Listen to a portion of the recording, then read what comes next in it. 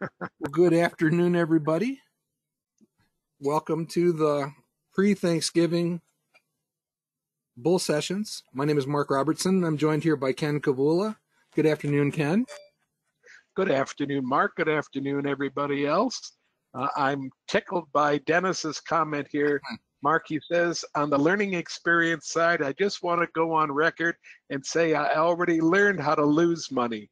It's the other side he's interested in today, okay? So let's focus on not how to lose money. Let's focus on the other side today, he says, all right? Okay, well, that's what we're generally focused in on. We every once in a while stumble into the other learning experience land, and I've actually more on that later. And we're joined here by Kim. Kim is able to join us for at least a few minutes this afternoon, I believe. Are you still out there, Kim? I am. How's everybody doing today? Doing good. You got your dinner all planned and everything for Thanksgiving? Turkey breast, Brussels sprouts with bacon, and brown sugar, as well as we're going to have mashed potatoes and gravy, and probably Dutch apple pie. Whoa, sounds good. I'm gonna have to somehow find something to conspire with to take care of the two of us here in a few days. Anyhow, well, happy Thanksgiving to all of you. It's been a pretty good year considering it's been, I don't know, I've been investing like this for 30 some years now. It's and Ken, you've got a couple years on that. It's been one of the more unusual 1 or 2 year combinations that I can remember. Well, you're absolutely right, Mark. I don't have anything to compare the last 2 years to in my entire experience set. I mean, I got a couple of comparisons with the downturn in 2019, but nothing to compare with the rebound at this point.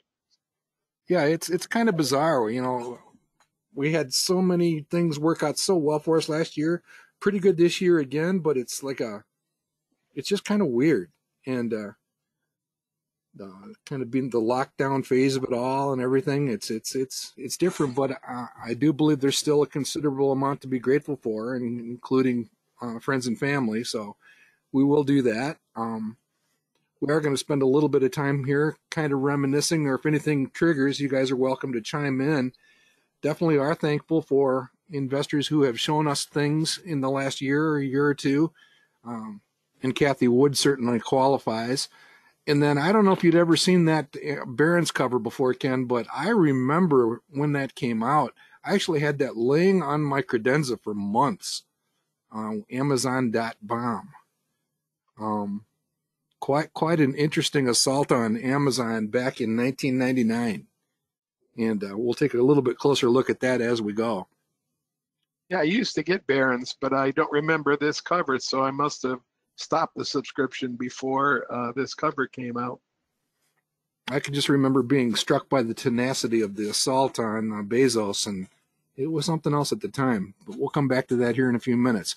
Let's go ahead and get the legal paperwork out of the way here. I see a lot of very familiar names. You guys all know this drill, but if you are joining us for the first time, extra big help, welcome to you, but no investment recommendation is intended whatsoever. This is an educational demonstration. We are here to chat and discuss and explore the methods, philosophies, and techniques of the modern investment club movement. Everything that we do here is a demonstration or an illustration, an exploration, moments of sharing, all that kind of stuff. We are sharing opinions. Please do not act and just simply dial up your broker and call. Do your own homework, and just please do your own homework. We will try to remember to disclose if we hold companies in our own portfolios that we are discussing. We are a week away from the roundtable next Tuesday evening at 8:30. I did get an RSVP from Hugh, Ken, so Hugh McManus should be joining us. Fantastic.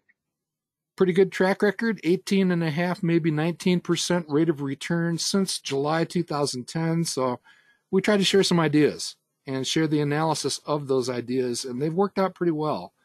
I've been a little bit chilly, and that's putting a real thick sugar coating on it for the last year or so. But, Ken Well, has. you don't have to tell us. Well, no, it's pretty noticeable if you actually look back at what I picked and what happened, and we do that every February, by the way. But Cy Lynch, you want to talk about things to be thankful for on the roundtable? He is he's not on fire. He is molten lava. Between his selections of Schwab and Axos Financial and EPAM Systems, just completely off the charts. We're going to have to towel him off come February when we do our awards program. Well, I'm going to share Schwab with him, Mark. I was the first one to bring Schwab to the portfolio, but Cy doubled down on it a couple times, so I'm real glad about that. Yeah, you guys are both rocking it pretty good, and we're all doing okay. My extremely lousy selections are offset by some good ones, so I don't feel too bad about that. But if you want to attend those sessions, and if you'd like to be reminded about them, send an email to nkavula1@comcast.net. Again, it's a monthly program that we do on generally the last Tuesday of every month at 8:30 Eastern Time, and we just have a lot of fun doing it. If you have any follow-up to today's session, suggestions for future topics or anything like that, our two email addresses are right there at the bottom of the slide. All right. Well, what's on your mind today, Ken? Well, I have my portfolios rebalanced, Mark. I've done a lot of pondering of my dashboards and wondering what I can do to improve the par values of those dashboards, and got my tax selling out of the way for the most part. So I'm just kind of sitting tight now until the first of the year to see where the market heads next. Well, I'm not getting super upset about any direction that the market happens to take in the next 6 weeks. I think this is usually a pretty good time of year, but that doesn't guarantee anything. So. Yeah, and I think we're going to talk about it here in a few minutes, but this tsunami of opportunity, I'm not so sure it's not January effect on steroids, where you have those bolstering companies in the NASDAQ that are holding up the overall average, but a whole bunch of companies that are just taking an absolute plummet. And I just wonder if there aren't some opportunities in there. We want to talk about that. That's what I mean by this tsunami. I'm going to spend a moment with Insider Monkey here today. Several people have written and asked about it, and Kim has suggested we point people to that a little bit. And then we will talk about Dataroma either next week or the week after. And we are giving up on inflation jitters, but I have to apologize to the audience. I attempted to tackle the bibliography of stuff, and we've had some things going around here around the house, and I just haven't been able to spend any time on it. So I want to dig in a little deeper and treat that with the care that it deserves. But we will spend a little bit of time on those other subjects that are shown there. Again, you're invited to suggest a way. We are looking forward to whittling this list down and covering the subjects that you guys want us to cover. Anything else that you want to add to that, Kim or Ken? No, I'm ready to get started. I like your deck tonight, Mark, so let's take a look at it. All right, I thought I'd get the groundhog out of the way because we can, even though we are having a little bit of a rough year for the groundhog, we don't get too hung up on the results of any one year. That's really, really important when we're reviewing any of my portfolios right now. You don't get hung up on 1 year. You look at, 10 or 15 year track record, but these are the 1 year results, actually 10-month results. We've got about 2 months to go as the clock ticks down on this. It's a contest, stock picking contest we run from Groundhog Day to Groundhog Day. And you can see that Ken's got a pretty big presence there. I don't know if you had noticed, Ken, but B.I. Baker has edged just barely ahead of Mid-Michigan. I noticed. They both have portfolios, but there's not a lot of overlap between any of these club portfolios that I put into the contest. They're pretty unique portfolios, all of them. I did make sure that the club portfolios that I put in were stocks that the clubs actually owned. it's a subset of their total portfolio. So we'll see how it does. I'm looking forward to seeing my dot on the dot plot move up. It's kind of like going to a Fed meeting every couple of months, Mark. I'm waiting for February to see my dot take a little bit of a journey upward on the graph there with my performance so far. I'm knocking on all kinds of wood because I haven't been this high in a groundhog contest in years. So even a blind squirrel catches a nut sometimes. Yeah, this won't hurt your long-term performance at all either. Nope. And that's been strong. No, good stuff from top to bottom here. One of the things that we'll probably do as Groundhog Day approaches is take a look at any conclusions we might draw from, how some of these people have picked portfolios. In the past, we have looked at things like the broad assets and their launch pad investing type concept. I'd also like to take a look at, can we draw any conclusions between, does it make sense to pick 5 stocks or 20 stocks? What does that look like on a distribution? We have talked about that briefly, but we might check in on it again and see if there's anything that any conclusions that we can draw, and then perhaps even a little look at style. I mean, one of the individuals that's not on this list, other than me, would be Hugh McManus, who has won this contest twice, but he's pretty much at the bottom of this year's list. And I think that kind of speaks to even Kathy Wood on the right there. I mean, we're not talking anything nefarious or bad about Kathy Wood. She has one heck of a track record with ARK investing, but I will tell you that to me, what we see happening with Kathy is just this tremendous, powerful reminder that sometimes things just don't go very well for a period of time, an undisclosed period of time. And she's definitely had quite a rough year despite having a huge concentration in Tesla. And a lot of people are wondering, well, how in the world could you do that? Well, it can be done. So she is down there. It's interesting to dig in these contests and looking for counterintuitive facts, Mark. Here's a fact I found from our stock pickers contest, the one we run in mid-Michigan. We do allow those portfolios to trade 3 different times during the year, and to trade out one stock and replace it with another, sort of like we're doing on the small company portfolio. Only we have set dates when that can happen. We don't allow it to happen at any time. And in the last 10 years, and that's as far back as I went, was 10 years, we don't have a single winner or not a single second place club that did any trading during the year. So it's what it's worth. It's a small sample. The contest usually only has 30 to 40 entries in it, but it seems like the portfolios that are just kind of left alone for a year tend to move to the top of the list.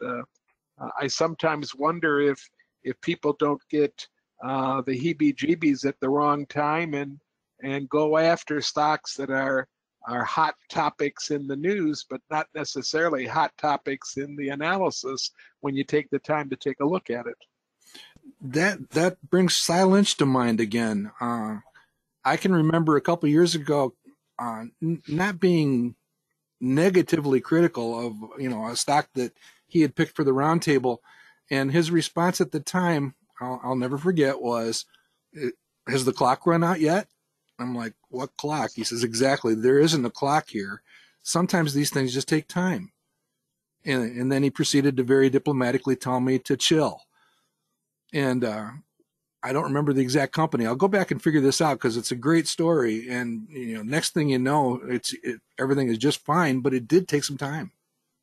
That's also what I recall. Is I always recognize that I could have a great stock. It could have great financials, great management, but the market is a voting machine, and the market itself may have not recognized that great quality stock. Absolutely. And the prices, you're going, when will this move? Yeah, I like actually. I said, it's got to be patient. Yeah, and right now we're seeing a number of examples of companies like Best Buy beating results by 10%, and the stock price dropped 10%, here in the last couple of days. So, I mean, that's got to be really frustrating to a newcomer. And, if you're relatively new to investing, sometimes there's no logical explanation for this stuff. And patience, there it is, Ken, the word patience, and discipline is required. Absolutely. All right, so let's keep rolling here. Well, again, keeping this in perspective, I think it's so important because everybody's starting to dump all kinds of foul stuff on Kathy, and she is having a rough year. Her fund is not keeping up with other funds, but she's still in first place when you look at the long-term performance the way that we do, comparing performance versus the market. That's what we mean by relative return. The column on the far right, the relative return, is the answer to the question, how much did these 10 institutional funds beat the market by over the period shown? And since 2014, ARK Innovation, Kathy Wood's kind of flagship fund, has turned in a performance of 29.3% during a time while the market has done 14.5%. And that's where you get this return. Now, that lead used to be really flashy. I believe it was over 20% approximately a year ago. So the lead over number 2 and number 3 has actually narrowed to where we could see a change at the top of the leaderboard if things don't turn. But again, keeping this long-term perspective is important. I still consider all of these funds to be quite legitimate sources of ideas for companies to invest in. Ken and I found a number of companies as we updated the holdings of these mutual funds and exchange traded funds for the best small company stuff. So just something to keep in mind. I've highlighted the Motley Fool 100, one, because we're thankful for the Motley Fool. Second, they do tend to invest like we do, and amongst these 10 options, they do have the highest quality collection with fairly decent returns. So we'll take a closer look at that. But again, I think Kathy Wood is experiencing a year like I've had. Some really laggard performance in some of the selections. And it just happens. It happens from time to time, and you just have to kind of shake it off. I think we also have to recognize that as being stock pickers, sometimes life interferes. And you're picking the stocks, you're following the stock, but life interferes that you can't do your regular due diligence, and that can affect your outcomes. Absolutely. Your thought, Ken? Len is making a really good point in the comments box, Mark, that one of the issues with ARK right now is she's been forced to do liquidation because people are selling her fund and putting their money somewhere else because the performance hasn't been as spectacular as it had been in the past.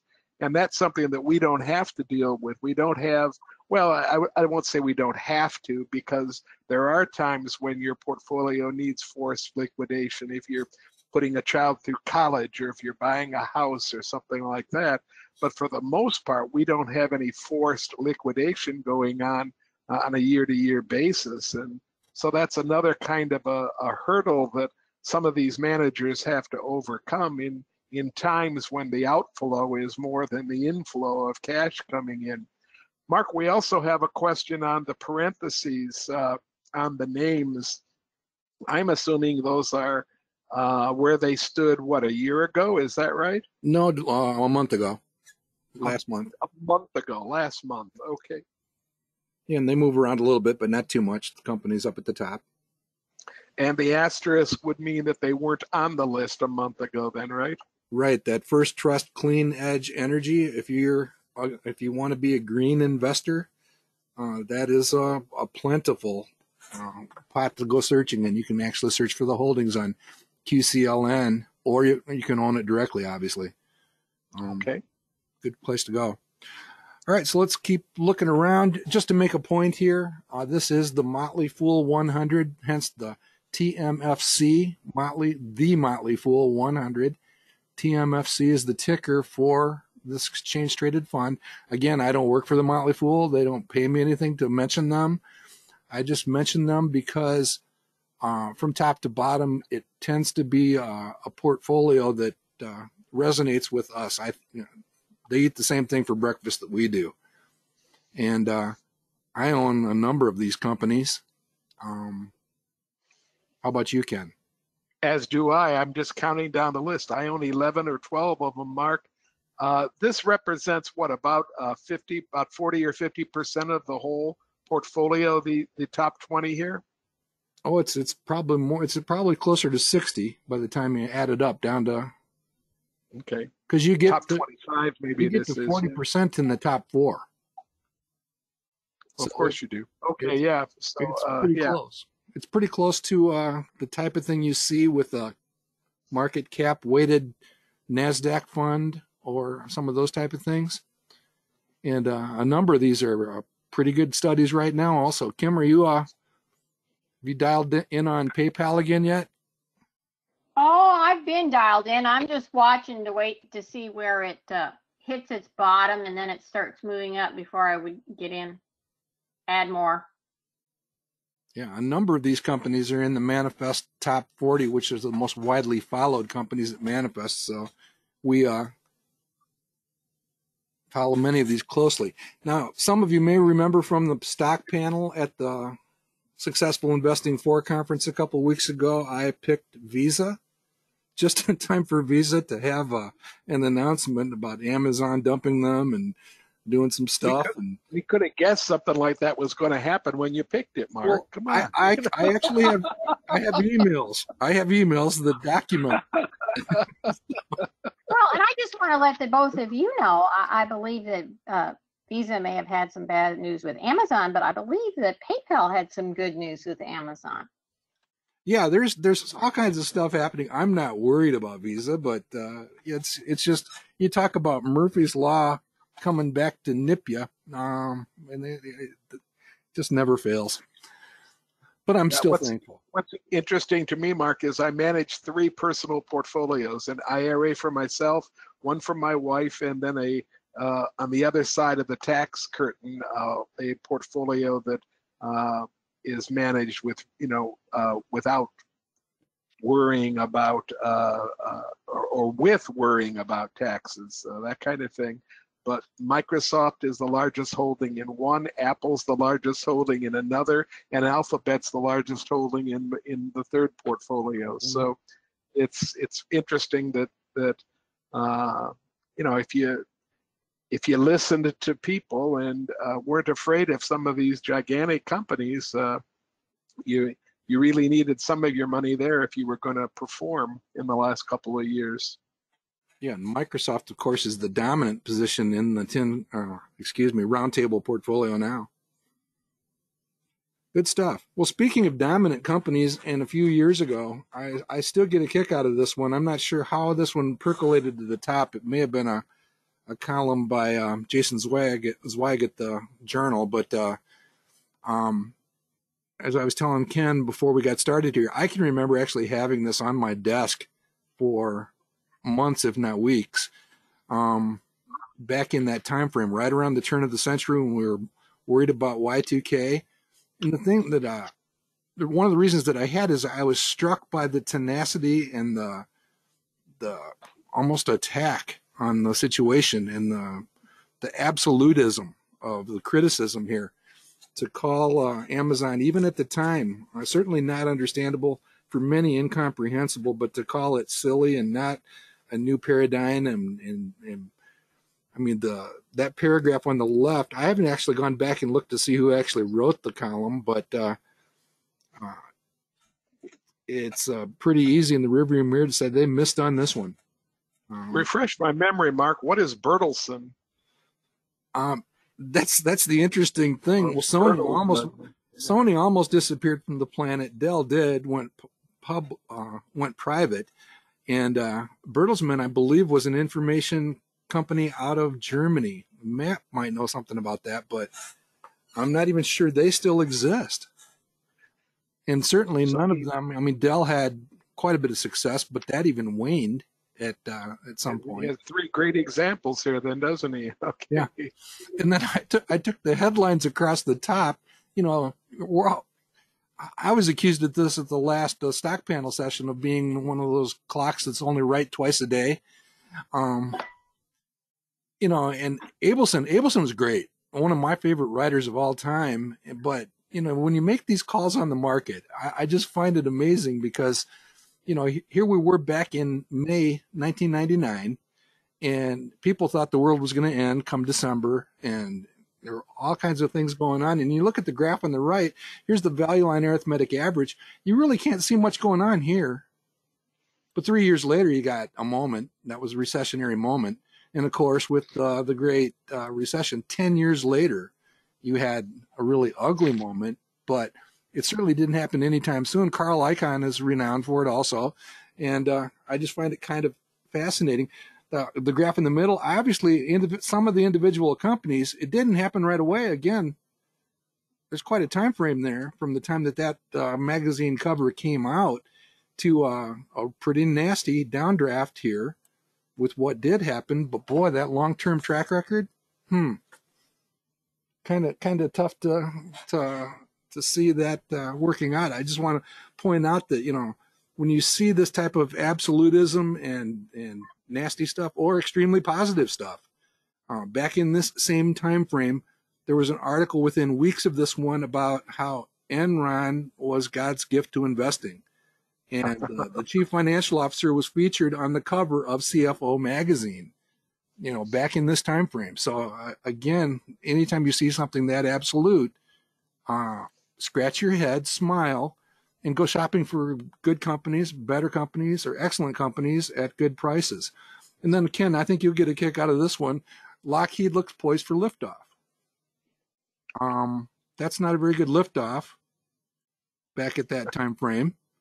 And if you look closely, they were on the runway for about 10 years,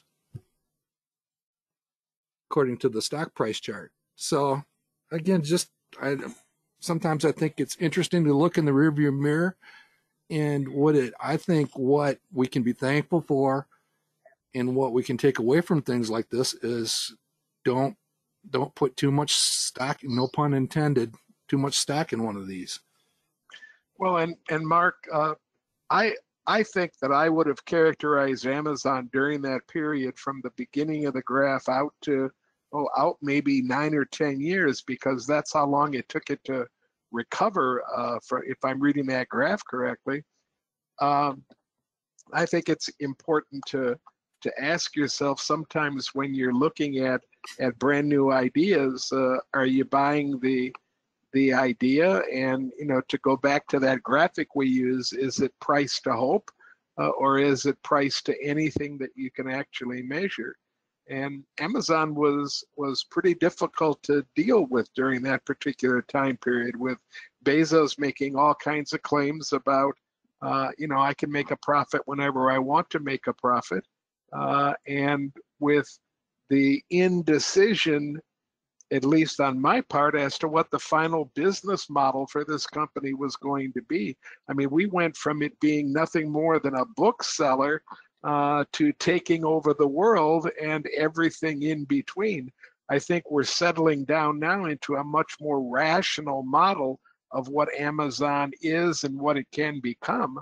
But it certainly isn't going to reach those places without competition.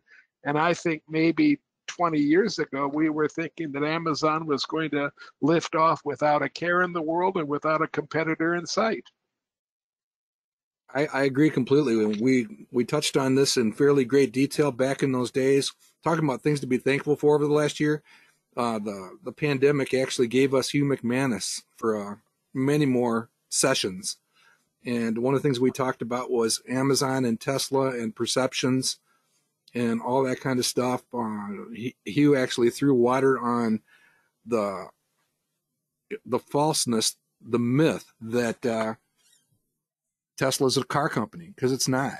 And same thing here. Hugh actually selected Amazon for the roundtable back in the, I believe, 2011, 2012 timeframe, and it's done spectacularly well. But that would have been after that period that you're talking about, Ken. Yeah, Matt is answering a few questions that I had when I read this here, Mark. A Bertelsmann Music Group is the complete name of the uh, uh, company that we're looking at Right. right here. And it owns Penguin and Random House. And those are certainly names that if you're a reader, you're familiar Mm-hmm. with. And then Matt makes a great point where he says, you know, it makes a lot of sense in the 1990s when Amazon was considered a bookseller that they would choose a company like Sony and a company like Bertelsmann to talk about competitors, to talk about competition, you know, in the same general kinds of space, but featuring their own material rather than somebody else's material. Interesting. Okay, well now we know. I'm not even sure why. I know Penguin and Random House are still around. I wonder what remains of the other portions of Bertelsmann. Here's a closer look at that chart, and this is what, just to reinforce what Ken was talking about. Back in this time frame, it was pretty tough to get a handle on the business model, and then during this period in time, my personal opinion / professional opinion is that he spent most of that time antagonizing the Wall Street rhinos at all of the dog and pony shows. So it was difficult to get a handle on this company, but they have put together quite a formidable business model over time. Quite a flat spot here over the last several months, though, that a number of people have picked up on. And if you believe that Amazon is going to continue on the path that they've been on, it is approaching a situation where it could become an opportunity again. You can see that the numbers are getting a little bit low over here again, too, on the relative strength. All right, Ken, I had a little bit of fun with this one.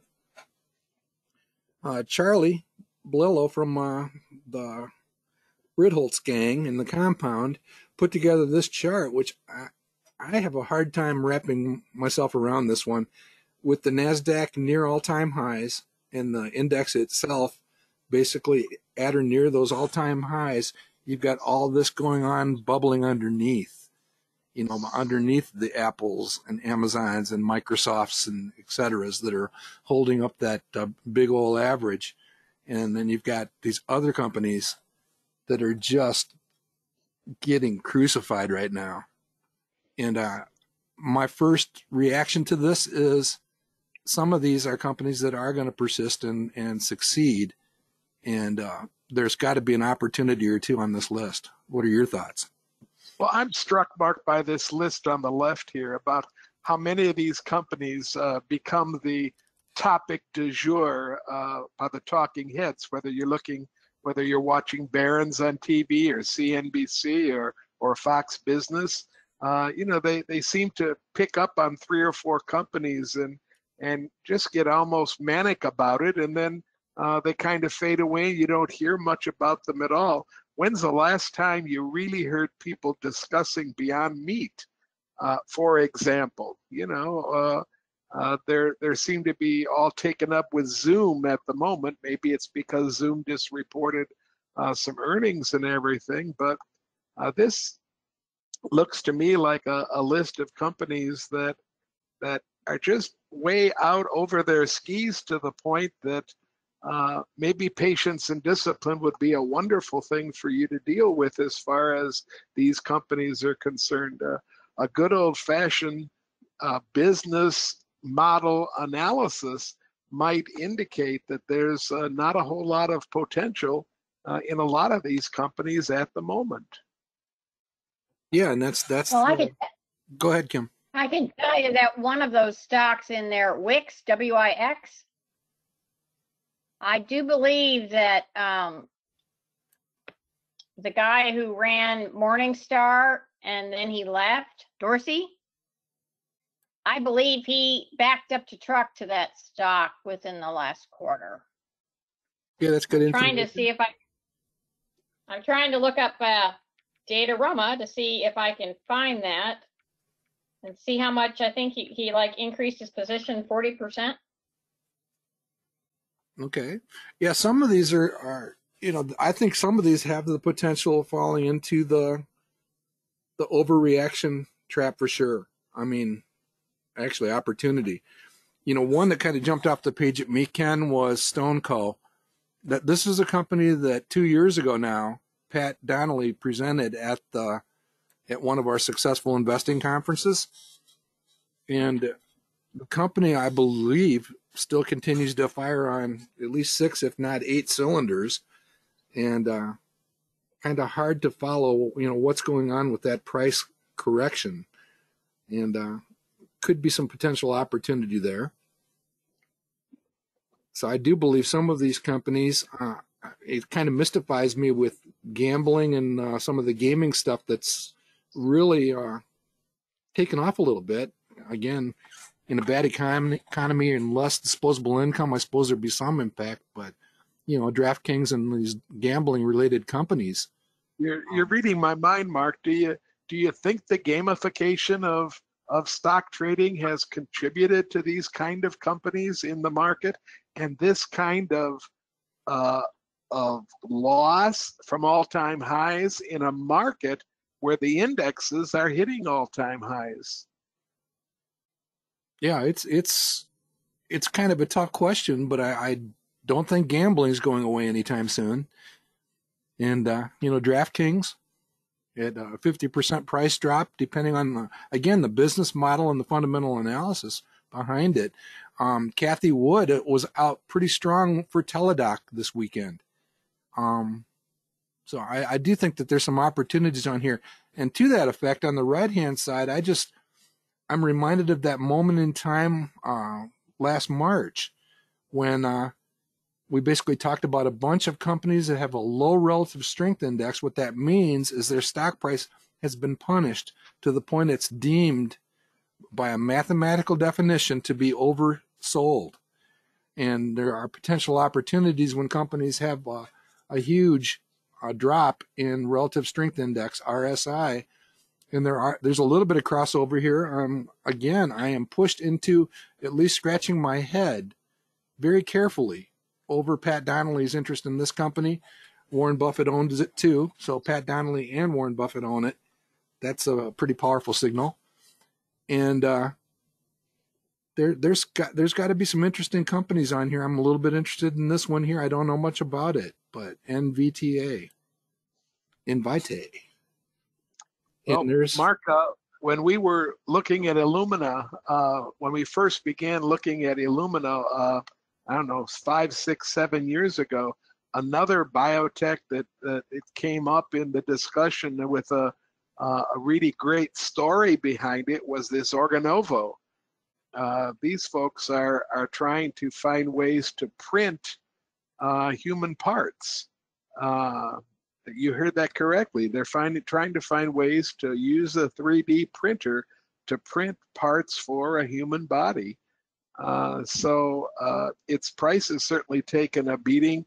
Mark, what I find difficult to reconcile in my own mind is why every single company on this low RSI list isn't sitting on this percentage below all-time closing high list.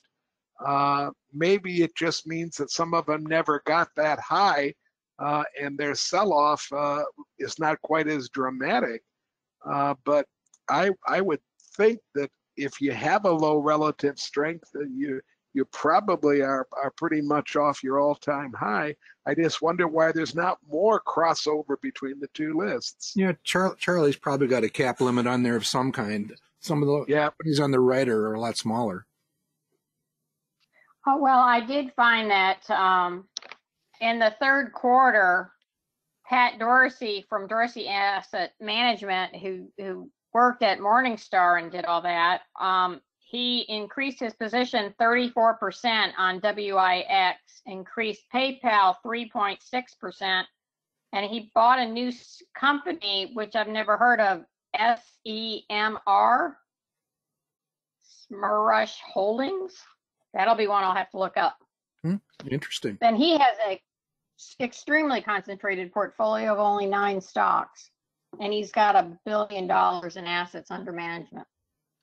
Yeah, we'll have to take a closer look at Dataroma next week or the week after, because it again can be a source of ideas to kick around. I just think there's a lot of interesting ideas on here. If anybody out there does a deeper dive on any of these, please feel free to post on the forum if you find something particularly compelling. Well, Mark, I just pulled out a list that I had made for our one of our classes on the Successful Investing series, where I had come up with a list of a dozen or so stocks that I found compelling. And the only name that I can find on both these lists that's on my compelling list is this CRSP stock, this Right. CRISPR Therapeutics. I really think that one deserves a second look, only because I think that it's dealing with stuff that's going to revolutionize medicine. Matt is making the point that CRISPR carries a pretty decent amount of cash on its books for what's been happening with the stock. He says it's a $78 stock with about $32 per share in cash. That's a very interesting statistic. Yeah. And of course, that type of statistic is reflected in our projected return on value. By the way, I forgot to mention, the one on the right is a sort of lowest relative strength index with the condition that the projected return on value be basically double digits. So that's how I screened it down to companies that could be attractive. What Matt has just described, a high amount of cash in the wallet, is actually quite favorable to some of these companies when it comes to that projected return on value. So, and that's actually shown right here. Some of these, and this, whoever this is, this Atea Pharmaceutical, AVIR, they're another one of those companies that has a huge amount of cash on their balance sheet. And that's why that number is so high, because I thought it had to be a bogey. Just a... Well, it sounds like they could easily be an acquisition just because they have so much cash on the balance sheet. Yeah, they probably have to do something with it. And notice that our old friend is on here, Ken, that we just took out of the portfolio. I know. And it's down to 23 now, so that probably cues us up for our next subject. Turkeys that bother us. No, it's not a turkey. I actually have a lot of faith for the company long term. They're just not following my instructions. Once again, a management team not listening to me. I found it interesting that the fair value by Morningstar was cut in half on this company within the last few days. And it is now down to 23. So once again, I have brought a company to its knees. I'll tell you, Mark, this company is advertising like heck, at least on our local TV stations. Medicare closes for changing in Medicare within the next week and a half or so. And eHealth is offering a lot of different Medicare plans. They're just advertising all over the channels right now. I'm surprised, but I don't know, is that the wisest way to reach folks of a certain number of years? Perhaps, I'm not sure. Well, see, they're targeting you via CNBC. They figure if you watch CNBC, you could be sold to. Perhaps. All right, and we are making light of it, but eHealth was a selection that I had made that Ken yellow carded and tried to red card during the selection process, and sure enough, took them all of 10 days to drop more than 30% versus the market. So we walked away at approximately $30. It has continued to drop down to $23.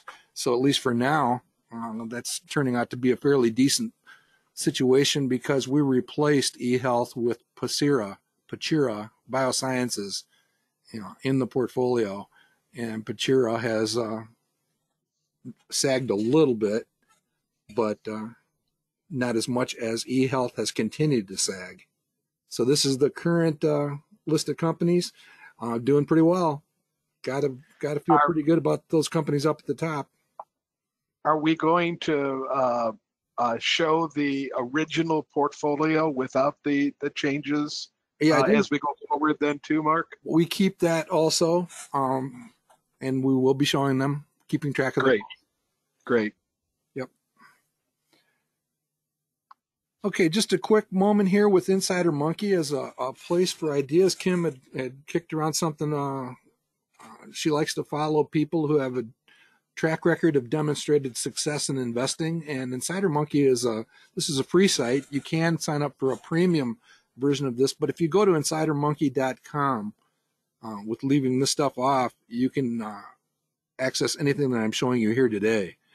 And they basically keep track of a variety of institutional / rhinos. And just as an example, Kim and I were kicking around a fairly decent track record for a firm which I had not heard of, Adage Capital Management. And Kim, can you provide some background on this one? Well, one of the things I always like to do when I'm talking to other investors, where is your source of ideas?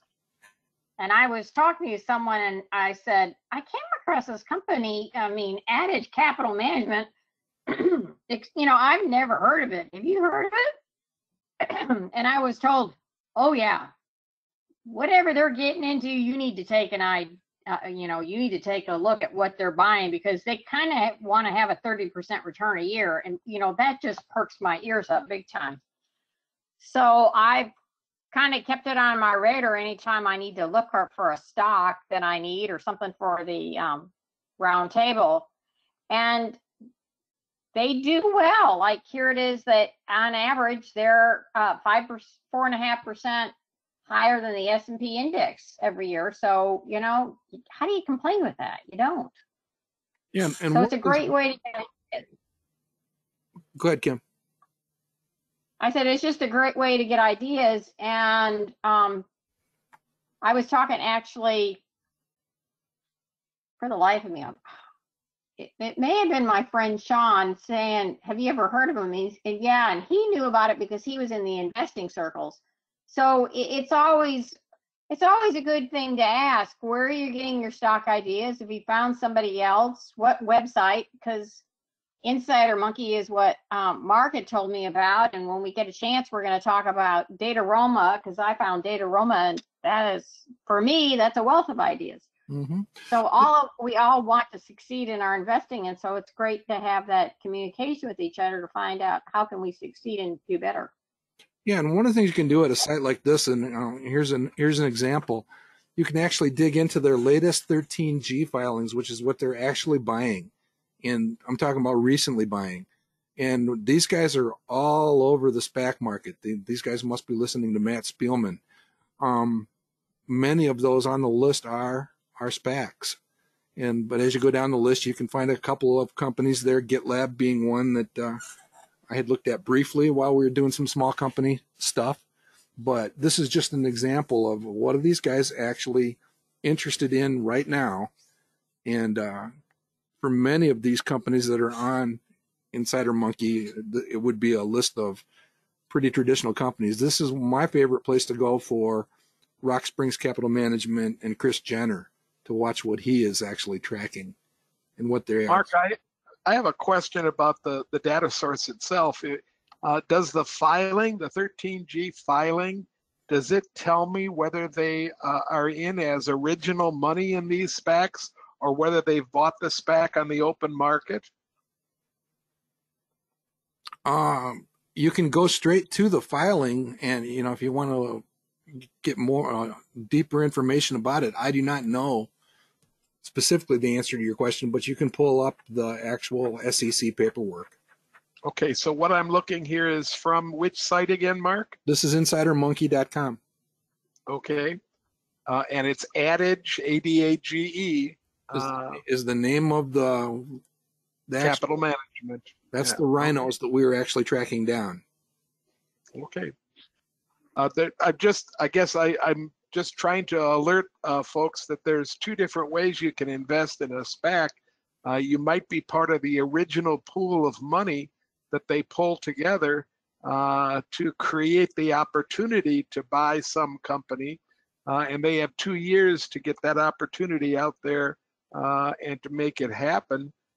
If the opportunity doesn't come and they don't buy a company that they can transfer their assets to, then the money goes back to whoever put it in the first place. But you can also buy these SPACs on the open market. Once they start trading at $10, and the closer they get to a deal, the more that the price tends to move upward. So maybe we should be talking a little bit about this whole SPAC universe if we're going to put a list like this out there at some point going forward, Mark. Yeah, I was a little bit surprised to see it, and that's the reason that I bring it to the attention, that these investors that have a decent track record are at least pursuing this. And I know Matt has had some experience with Sophie and Luminar, and that kind of stuff, investing in them via the SPAC route. All right. Just a couple minutes to refresh.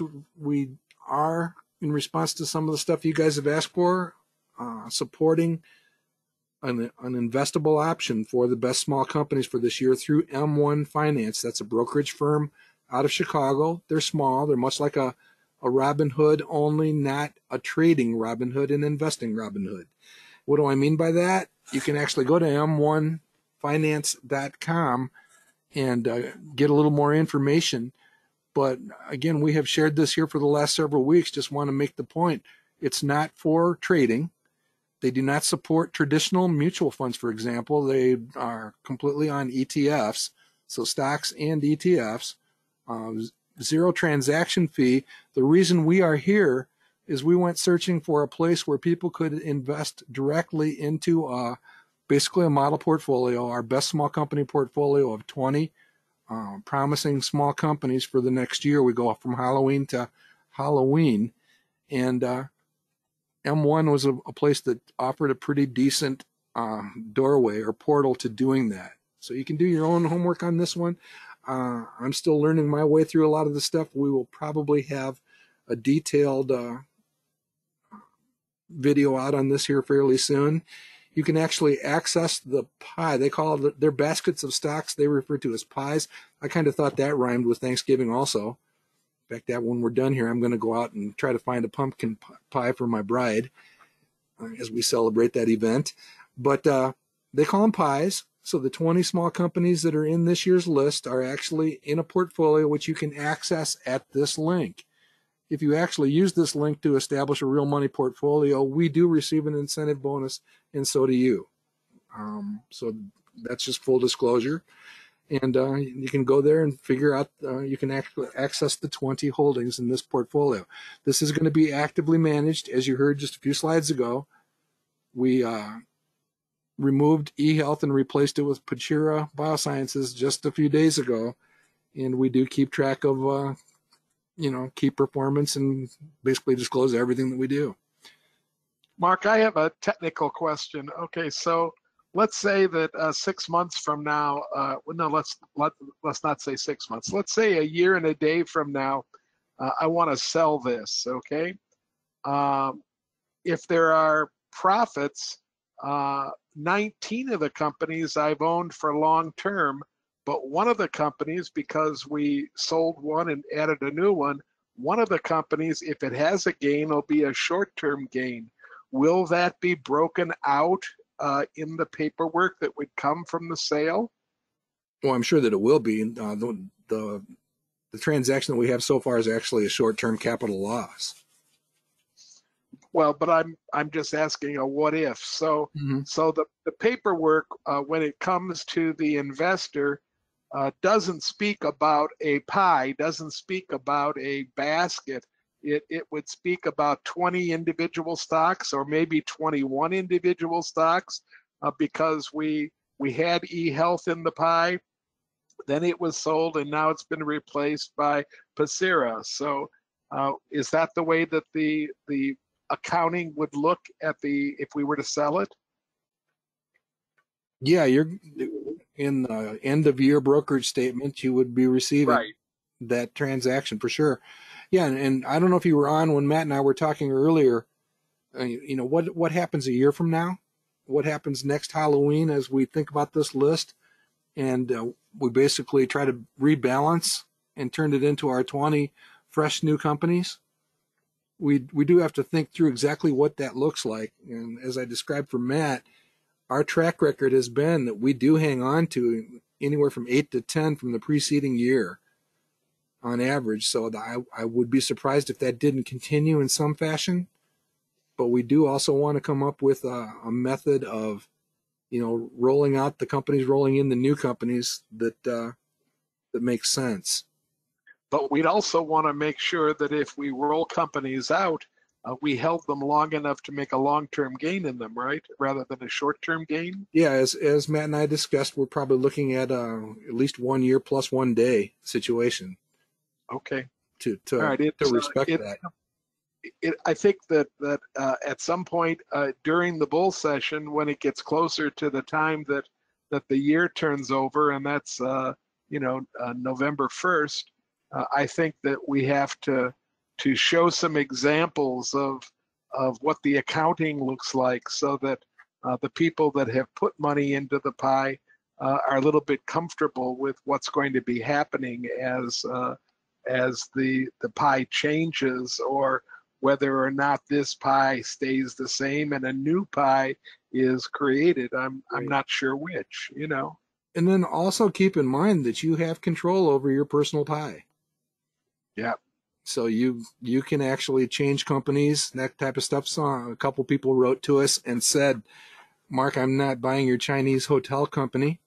So they replaced it with something else. So they drifted. It'll be interesting to see what type of stories propagate or percolate from those type of things also.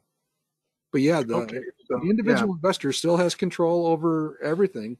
The only thing that's different is it really is we're basically giving you the seed, 5% each of 20 companies, and take it from there, following along with us. Okay. There will be people out there that will decide not to sell, and again, we'll have more discussions about that also. We don't have any real data to show how our lists do into the second or third or fourth year of existence, do we? Other than we did retain the dashboards that probably need to be updated and split adjusted and that kind of stuff. Right, but that would be a quite a bit of effort to make that happen. Yeah. Yeah, I suppose we could do something along those lines. The one thing I would point out is companies like Forward Air. I think we're on the list for at least 6 straight years. So we've got things like that to look back on. So yeah, there's some mechanics here involved, and we're all learning together. But I'll tell you, frankly I am excited, and I'm obviously biased, but I'm also excited to be able to invest in a true small company investable opportunity. I don't have any lack of enthusiasm for what we're doing. I just have a lot of mechanical issues, primarily because whatever would happen if I put money into something like this, I have to be able to explain to my wife, who keeps all of our records. And I want to be able to explain it in as clear a way as possible, so that our records stay very clear. It'd be interesting to see what a brokerage statement from one of these pies looks like at the end of the year. Maybe that'll be something we'll be able to share with our audience. We'll definitely be able to share something at the end of the month and show the statements as we go. Okay, great. So it should be fun. All right, I am showing 3 o'clock, so we're not going to go too much into this. Just a quick reminder that we do like to feature a company which has fits somewhere onto the second or third slice of this graphic. I'm in love with this slide because, again, the moral of this entire story is that we're talking about things which could be construed as theory that are more than theory. When you look at real life examples, as we did last week with Under Armour, you see that it's not just a theory, that you have these kind of stages as you get into this type of investment analysis.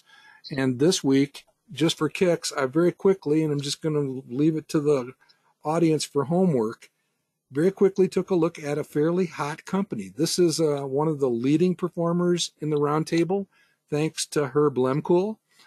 Um, he's got a pretty good shot at being in the trophy ceremony in February with that pick alone. And this is what the sales trajectory looks like for Nvidia going back to 2009. I have a theory that Value Line could be right, but I think they might be low on their 3 to 5 year forecast based on the general trends that we see there. Again, this one's going to go up and down a little bit. We know that. Here's a longer term look at the company. You can see that it's made fairly steady progress. I'm a bit fascinated by the fact that the business model seemed to be generating fairly consistent results, and there's a pretty noticeable multi-year plateau in the middle of that chart as this company was rather consistently, fairly dramatically building a business. Followed by this one, steadily improving profitability, the stuff that Herb talked about in his roundtable presentation. And again, I just find myself scratching my head over these elevated numbers during that plateau a few years ago when the stock price was down in single digits. And it's something that we will continue to talk about and explore even more carefully. This says draft because I just simply didn't have time to go back and audit and scrutinize the numbers completely.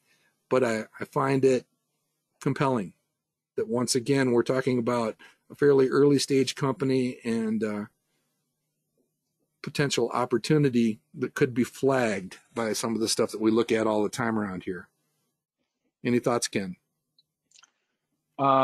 Nothing except that I thank my, at that time, about 12 or 13-year-old grandson for the idea of Nvidia. He's an avid gamer, and those chips were being used in some of his games, and he brought it to our family investment club, and it's just been a great stock to hold. It's probably paid for half of Ethan's college. So you can, if you get somebody that's really sold on a product, sometimes you can listen very carefully and then do your analysis.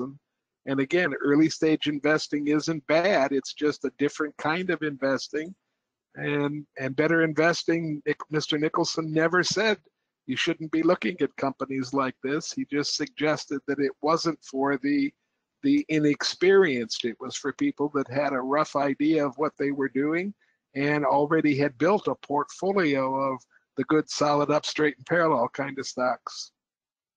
Yeah, and my thoughts go back to a story of regret. I spent an evening with David Gardner and his family back in that same time frame, probably somewhere right around here. We were in Washington, D.C. for one of the national conventions, Ken, so we could actually date stamp it with that. And he made a pretty strong case for Nvidia, and I didn't listen very well. I'm learning to listen a little bit better. All right. So we'll come back and even go a little bit deeper on that one, but have some good, clean fun. Here are the accessible sessions for the Successful Investing Conferences that are on YouTube under the Manifest Investing channel. We put all of the bull sessions and the roundtables there also, but you can actually go back and check back in on the panel sessions and some of the content sessions. A number of people have written to me. They want to better understand this projected return on value, and I've been pushing them to this presentation from November 2020, a little over a year ago, that describes that entire concept and topic. Things to be thankful for. We're a week out from the roundtable next Tuesday at 8:30 p.m. Hugh has assured me that he's going to be there, so we'll have a bit of an Irish flair to our Thanksgiving edition. And I think we can continue to be thankful for this. Here's a statistic that I think you'll enjoy, Ken and Kim. For the active, that means the non-closed, non-sold positions in the roundtable going back to since inception, the average annualized total return for those selections is 22.8%. I'm willing to be thankful for that. I think we all should be thankful for that. It points out, Mark, the difficulty of beating the market by a set amount when the market's doing as boy, I hate to say how fantastic it's doing, but it's doing pretty fantastic. When the market's hitting the kind of percentage growth that it's been hitting recently, it points out that beating it by 3 or 4 or 5 points is difficult but doable. And all I want to do is see that begin to move back towards that dotted red line. And I think if the market tends to cool off, our experience has been that we tend to do better versus the market. When it's cooling, we tend to have a little bit more traction when the market is cooling down than when it's heating up. And Ken, you know what makes me sad? What, Mark? That this blind squirrel hasn't found a good one here in the last few months lately. And I just got to believe that my blind squirrel approach is gonna be rewarded at some point if I'm patient and disciplined. Well, you're a pretty decent stock picker. Just been a little erratic recently. That's all. I'm confident that I just need a little more time. Silence is time.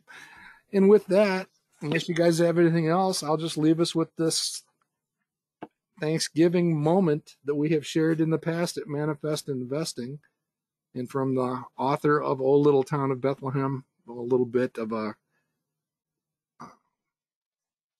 moment of thanksgiving and gratitude that I think we all share. I certainly share it, and I think of you guys all with fondness in my heart. And for the things we've been able to accomplish together, I look forward to what the future might hold.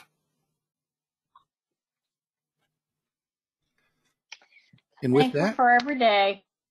Yeah. any closing thoughts, Ken? No, just I'm thankful for all that you do for investors, Mark. I'm thankful, Kim, for your ability to join with us on a weekly basis, and I'm thankful that we've been able to do these programs for as long as we've been able to do them and still attract a decent audience.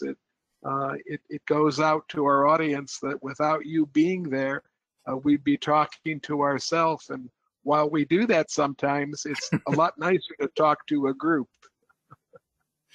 Oh, we do it a lot more, though, a little bit. Talk to ourselves? You betcha. All right. Well, We happy get the Thanksgiving. answer we want. That's the dangerous part.